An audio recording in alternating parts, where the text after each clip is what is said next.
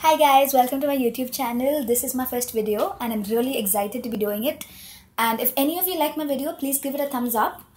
If any of you can relate to anything I'm going to say in this video, please comment below. I would love to hear what you have to say. Okay, so today I want to talk about a few things that make me weird from others. If there's anyone out there who thinks, you know what, this is me. If anyone thinks that, please do comment. I would love to hear how similar we are. Okay, so number one, I can make myself eat anything. I can make myself eat the worst food and not even know how it tastes. Like, I can eat this chocolate and convince myself that this chocolate is actually spicy. I can do it. It's a true story. I'm not bluffing. This is true. I can eat my mother's chicken curry and convince myself it's not sweet enough. I can eat rancid spoiled chicken and still not realize it doesn't taste good. This is a very unique trait in me because none of my friends seem to possess it. And I remember there was this one time when we went to the cafeteria and all my friends were like, there's no salt. And I was like, I was in my own world, so I didn't even realize that there was no salt and I was eating it like normal. And at the end of the meal, my friends were like, how was the food? And I'm like, it was pretty good. And then my friends are like, okay, this is just plain weird. How can you not know that something didn't have salt? I don't know how I am not able to understand or how I'm not able to, how I'm able to eat, but I can just do it. I can just convince myself that anything and everything tastes good, or I can convince myself that nothing tastes good. And I can eat almost anything, irrespective of how much chilies it has or how much chilies it doesn't have. I can eat the spiciest food. I can eat the blandest food. I can eat anything. So this is one really weird thing about me. Okay, so the next weird thing about me. I still do not know which is left and which is right.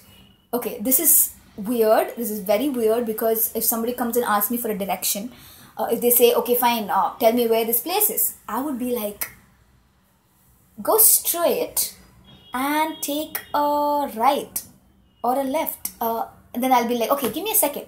Because I need 2 seconds to process if this is my right hand or this is my left hand. And how do you think I process it?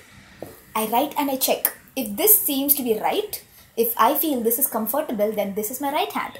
If this does not seem to be comfortable, then this is my left hand. So this is how I know right and left. And it's very problematic when I'm giving directions when I'm traveling because I need time. I need time to process if this is right or left. And there are many times when I've told my cab driver, please take a right. And he'd be like, madam, that's a left.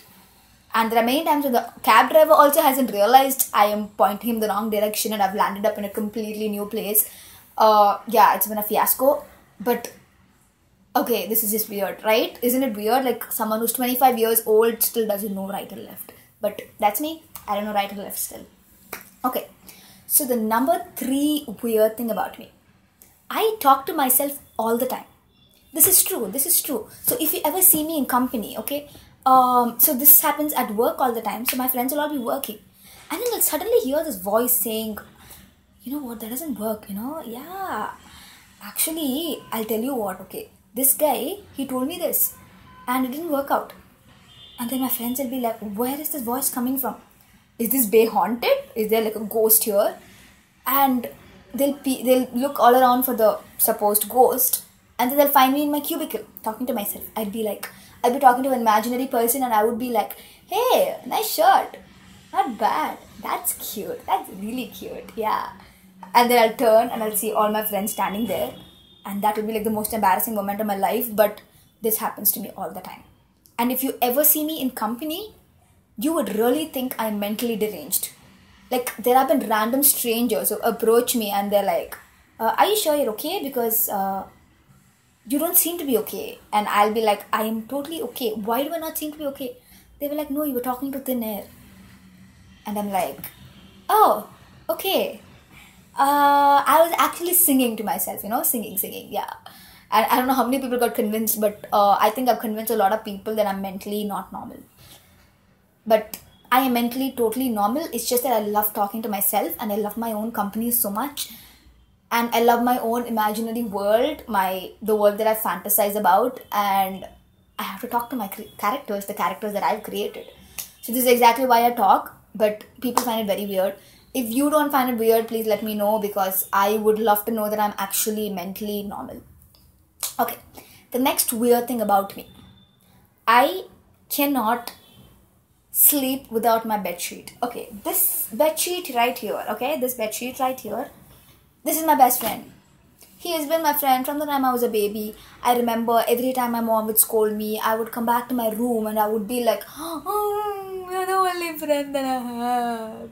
There's nobody else for me. I love you. Okay, this bedsheet has been my all in all. He's been my consoler. He's been my best friend. He's been my confidant. He's been my, I don't know what else. Anything a human being can do, this bedsheet has done it all for me. Okay, I am totally normal. I am not weird. I'm not mad. But it's just a kind of comfort that I've had from the time I was a kid. And this bedsheet's name is Bantu right here. So everyone please say hi to Bantu. This is my Bantu, and he's always been there for me. When humans have not been there for me, he's been there for me. Okay, so the next weird thing. This also concerns my bedsheet. I cannot sleep without smelling my bedsheet. Okay, I have to actually smell my bedsheet. The smell relaxes me. So at the end of a really hectic and tiring day, I come home exhausted. And the relief that I need is not sleep. I just take my bedsheet and I smell it. And this smell relaxes me. There's no better therapy than smelling my bedsheet. And the dirtier the bedsheet, the better it smells. I hate the smell of a newly washed bedsheet. So I try to postpone washing my bedsheet as much as possible so that I can smell it now and then. Okay, if anybody out there has this habit, please do comment, because so far I have not met a single person who's even willing to consider that as normal. But I am totally normal. I keep saying that again and again in the hope that I'll convince myself that I'm normal. But anyway, if anyone has this habit, please let me know. I would really love to know all about you. Okay, I think I wanted to make a video for just 5 minutes, but then I've made for 7 minutes. Okay, fine. I'll just add one more weird fact about me. I still cannot draw a straight line. I'm an engineering graduate and I cannot draw a straight line. So the only way I know to determine if a line is straight is by measuring the distance between the line I've drawn and the margin. And I measure the distance at different intervals of the page to ensure that the distance is the same throughout. That is the only way I will know if a line is straight or not. I have done engineering drawing. I'm an aerospace engineer, which means I've had to draw, and I've done geometry and all kinds of crap. And I still cannot draw a straight line. That's me. Imagine that. That's totally me. I cannot draw a straight line, whether it's horizontal or vertical. To me, this line, this line, this line all looks the same. They all look straight to me, and the only way, as I told you, I can find out is by measuring the distance. Okay, so this is just me. I don't know how many of you found me weird, but if you did find me weird, please comment below.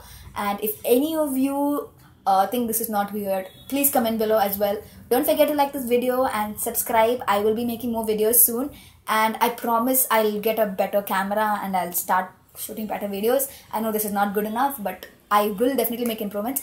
Thank you so much for watching. I love you. Bye bye.